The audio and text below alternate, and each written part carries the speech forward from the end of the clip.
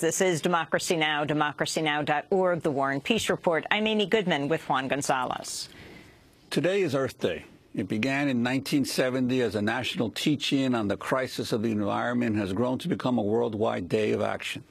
40 years ago, 1 in 10 Americans participated in Earth Day. Now more than 1 billion people celebrate it in more than 192 countries every year.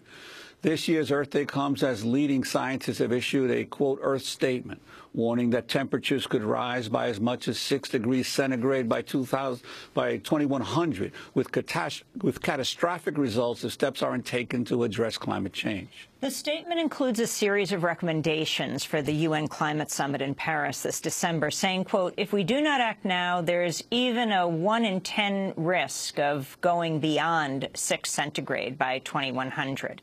We would surely not accept such a high risk of disaster in other realms of society. As a comparison, such a 1 in 10 probability is the equivalent of tolerating about 10,000 airplane crashes every day worldwide, they wrote. In his weekly address, President Obama called climate change the greatest threat to the planet. Wednesday is Earth Day, a day to appreciate and protect this precious planet we call home. And today there's no greater threat to our planet than climate change.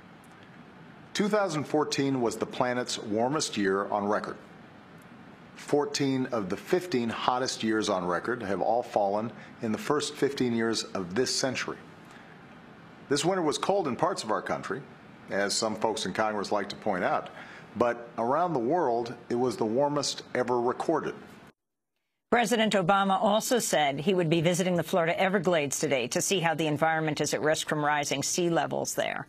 Well, we talk now to 2 of this year's Goldman winners, those winners of the Goldman Prize, the world's most prestigious award for grassroots environmental work.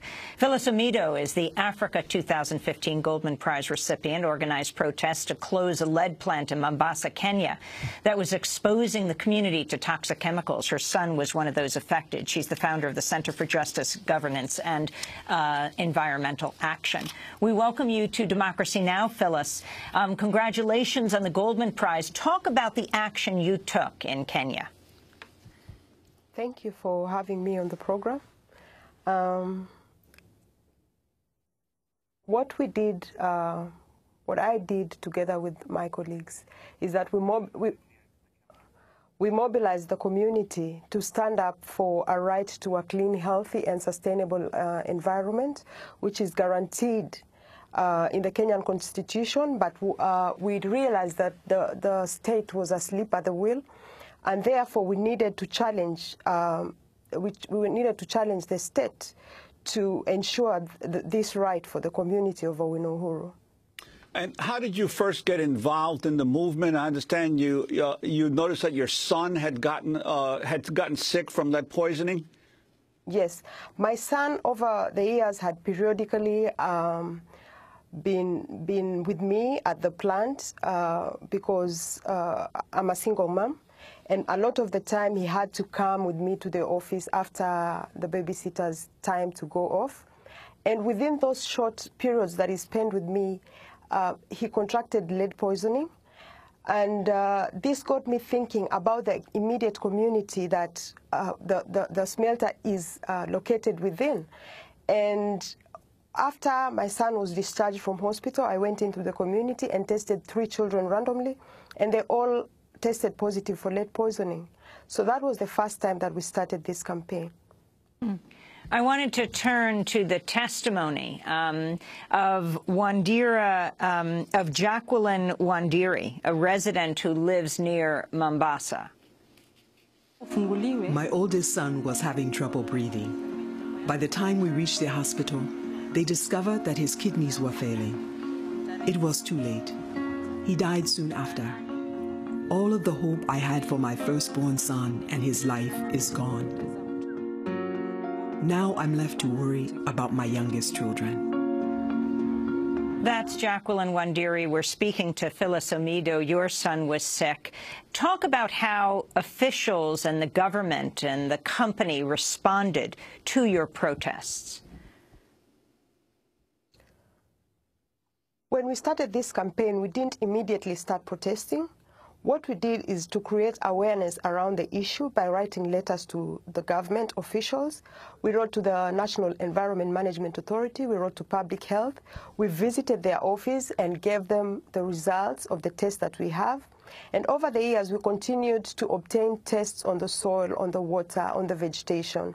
And there was clear indications. From 2008, the lead in the soil was 0.46 parts per million. In 2009, it was 1,600 parts per million. So we presented this documentation to the state agents, but what we received was resistance and cooperation. They were not willing to even look at the issues. Instead, they kept working with the smelter. They would go in and tell us they were going to investigate and come out and give us no feedback. So this is what left us no choice but to start protesting. And we did our first protest in 2009, where the whole community gathered, and we went on the roads to create awareness around this issue. And yes, there was a big traffic block on Mombasa-Nairobi Road at that time, which forced them to send the Assistant Minister for Environment to address us.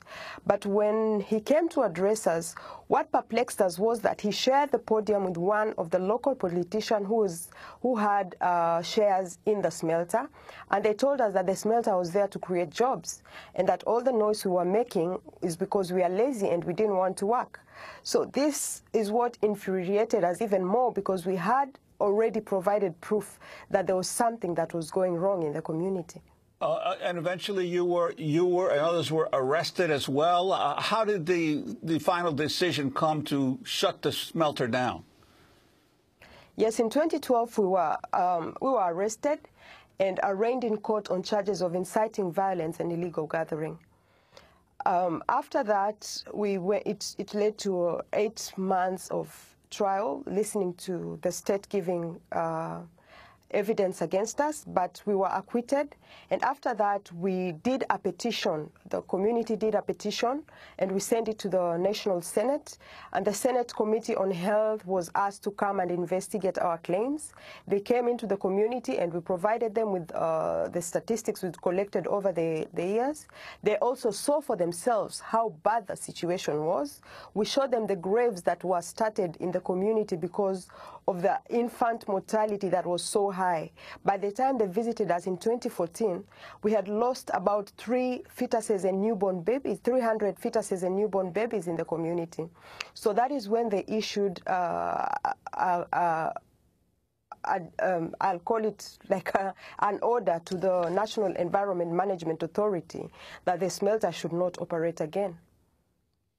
And you've gone from being arrested to saving many children and people's lives from this potent neurotoxin, which is lead, to founding a center for justice, governance, and environmental action. Tonight, you will receive the Goldman Prize in Washington, D.C. What is this center doing now? I realized when, after we started working on the case in Owinohuru, that many other slum communities were going through the same issue. Just in the vicinity of Changamwe area in Mombasa, there were 3 smelters in total, all right in the middle of these slum communities in Mombasa. And so that is why I started the center, to assist these other communities, to assure them that the Constitution gives them a right to a clean, healthy, and sustainable environment, and that they must stand up and demand for it. And so far, the 2 other smelters were also shut with metal refinery.